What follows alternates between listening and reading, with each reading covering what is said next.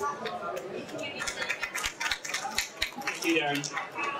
Yeah, so even though it says building simulation skills from an architect's perspective, I'm not actually, I have to admit something, I'm not actually an architect. I'm just a sort of wannabe architect because my initial background is in astrophysics.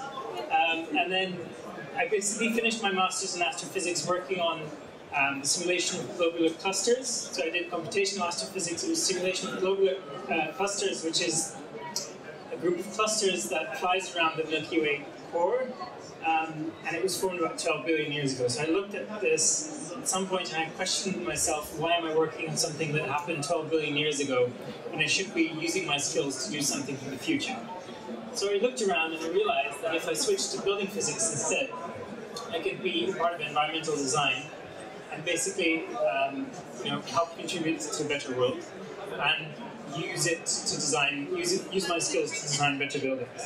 So through working at an engineering practice called Atelier 10, worked there for a few years, and working at a startup looking at collaboration across the building industry, I ended up at Foster's. So I work in the Specialist Modeling Group, which is a sort of in-house consultancy group within the company. So one thing to think about, Foster & Partners worldwide is 1,500 people, and in London our office is 1,200 people. And so we're a group of sort of 20 misfits, 20 people who have a very diverse experience in, so I'm an astrophysicist, the person who sits next to me is an electrical engineer, I'm a mathematician, I have a few architects turned geeks. It's quite a nice group. And together we look at physics, so we do a lot of simulation, both in terms of CFD, lighting, daylight, and acoustics. We also have a big section looking at design and geometry, so we try and say, okay, well, knowing what we know about the physics of the building, how can we improve both the design, but also the geometry? So if we, for example, look at the fabrication of something, now that we understand fabrication from a physics point of view, can we use, for example, concrete 3D printing, mixing those two disciplines? And then we also have a focus on research and innovation. So one of our projects was looking at how do we build a moon base. So this was really interesting for me because it was the first time I could use my actual sort of astrophysics experience to say, okay, if you have a certain amount of radiation, how thick do your walls need to be if they're made of solid rock versus hydrogen versus water, etc. So it was the first time I could do a sort of pseudo simulation of astrophysics within the built environment. And so one fun part of our work is that we work on quite large timescales. So this is a simulation of a master plan in India, where we're looking at wind across a sort of 1 by 5 kilometer, 1 by 8 kilometer area that we were working on. And this actually links back to what Eleanor was saying.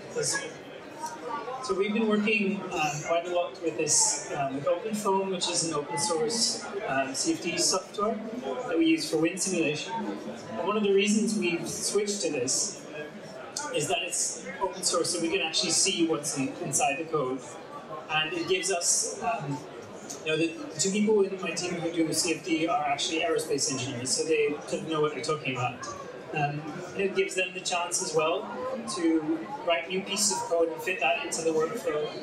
And so I would agree with Eleanor that opening up what's inside the simulation is so essential because it gives us better trust in the tools, and it allows us to extend them as well. So often we go from the large scale to the slightly smaller scale, like on the size of a building.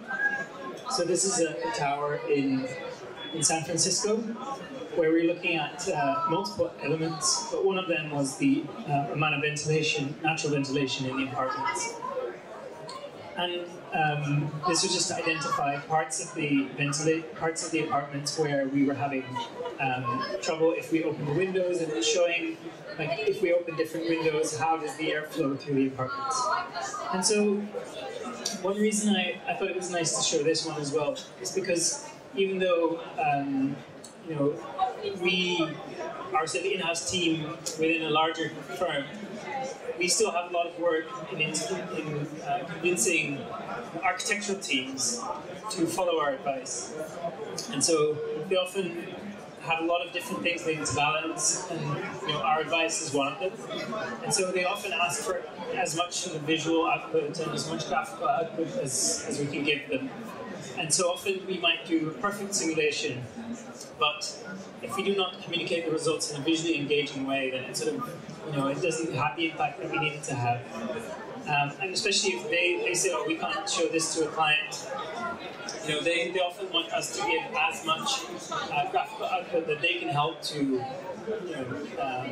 give advice to clients and to help them convince them to make some certain choices.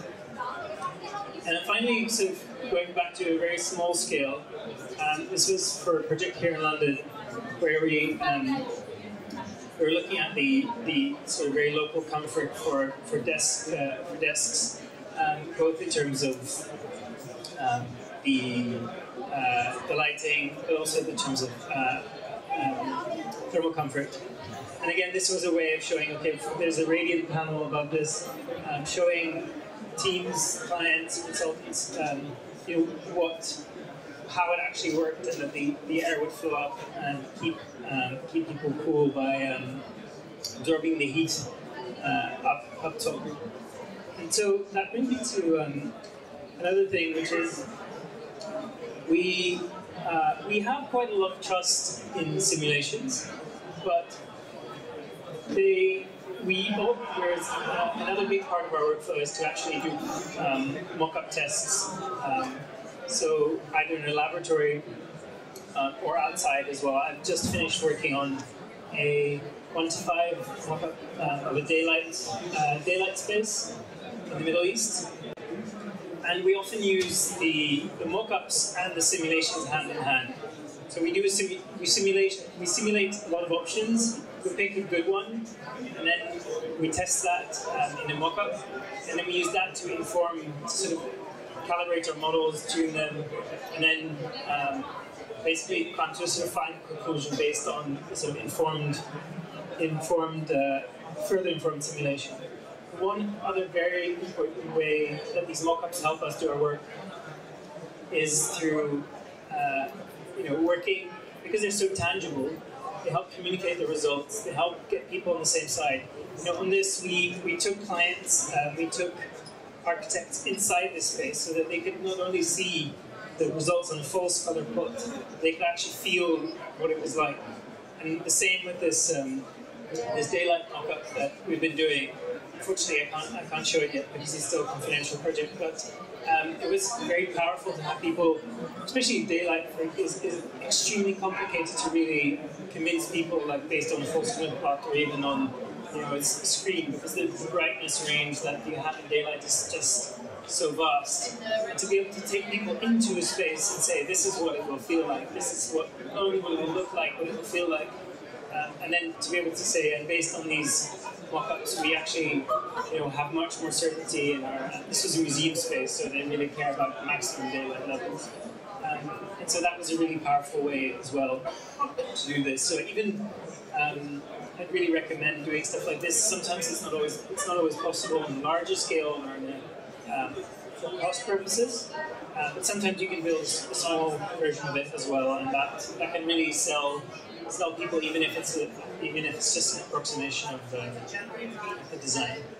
Yeah, so this is a brief overview of some of the stuff that we do. I'd be happy to answer more questions and have a bit of a debate with all of you. Thank you very much.